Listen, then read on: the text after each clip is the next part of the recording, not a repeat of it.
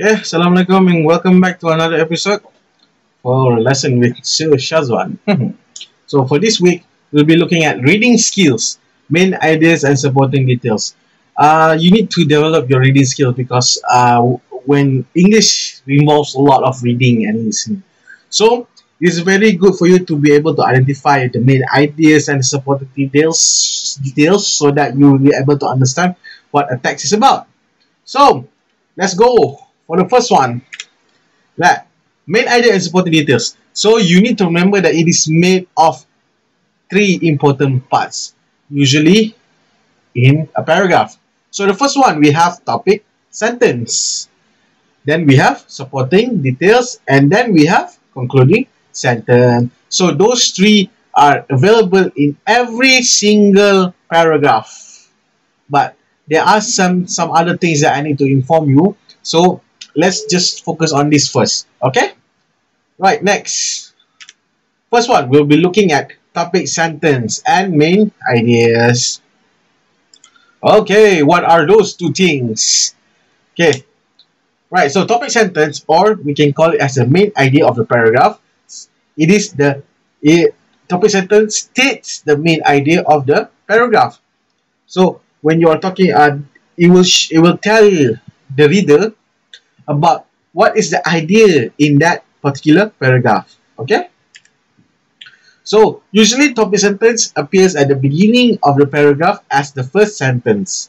So you have the introduction, you say skip the introduction, you move into the first body paragraph. Okay. So the first sentence in that body paragraph is the topic sentence. It will tell you what the writer is talking about in the paragraph. So it is the main idea. So it says like mukadimah. So you know what to expect when you read through the paragraph. Okay.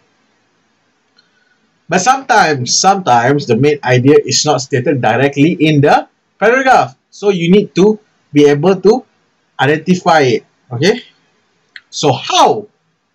You have to read the entire paragraph and ask yourself what the paragraph is all about. Because sometimes the way the people write the essay is that sometimes they are being direct. So they give you, okay, this paragraph is about what. But sometimes they don't tell you about that. So you have to deduce it by yourself. You have to guess the idea of that paragraph. So you need to make sure you need to identify which one is which. Okay. Then we move into supporting details. This is not that fast. This is very easy. So if you have problems, repeat and repeat and repeat. Okay, what are supporting details? Okay, so supporting details are usually the rest of the sentences in the paragraph. So you have, like, in the paragraph, you have the topic sentence. That is the first one. Then the rest of the sentence that comes after that are the supporting details. But what are the function of the supporting details? You use supporting details to develop, to elaborate the paragraph. You explain, you discuss, or you illustrate the main idea. So the main is crystal clear. So the main idea is crystal clear because you want to let people understand what are you trying to tell them in the paragraph. So you can include information such as facts, statistics, details, and examples. For example, when we say one of the main reasons students are lazy are because they don't have enough time. They don't have enough time to sleep. For example, in 2010, there is a research done by somewhat told that students always sleep above 11 p.m. and that's why they don't have enough sleep. So you see, I give you some statistics, some details, and example to elaborate my topic sentence in the paragraph. So you see that paragraph is talking about one of the reasons why students are lazy. Betul tak? Okay. So how do you identify them? By looking out for transitional markers.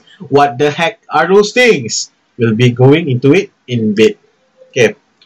After concluding sentence. Haha. Troll you. Okay.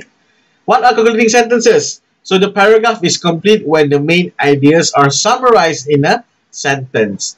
So the last sentence in a body paragraph is the concluding sentence. It means that you are summarizing what you have said in the particular paragraph, and then you are moving on into a new paragraph. It tells the reader when the paragraph is coming to an end. So every should have a good essay should have a good concluding sentence. It's not compulsory, but it makes it better. Okay. Now, common transitional markers or linkers. What are those?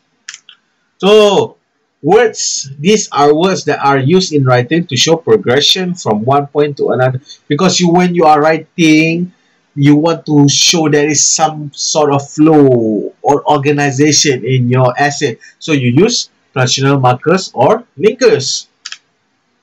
They are also called as connectors. So, there are some examples like this. Okay. So the first one, to show time, you use soon, first, next, then, meanwhile. So they are like moving on from this one. Okay, you're talking about A, then you're moving. You want to show time, then B, something like that. Okay. To show similarity, maybe point A and point B is similar. So okay, similarly, likewise, blah blah blah blah, is like that. Okay. So show similarity.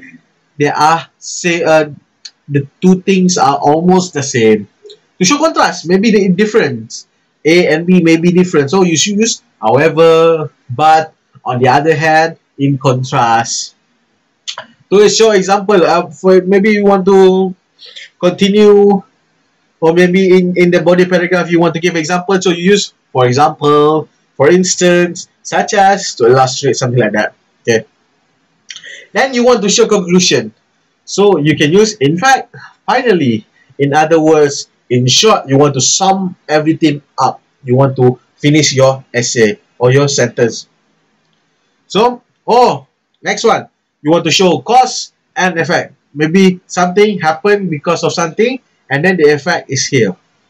So you can use, thus, if students keep on being lazy, then hence they will keep on getting lazy, for example. So the cause is lazy, then they have other effect. So you see, or then you can use either to amplify or add.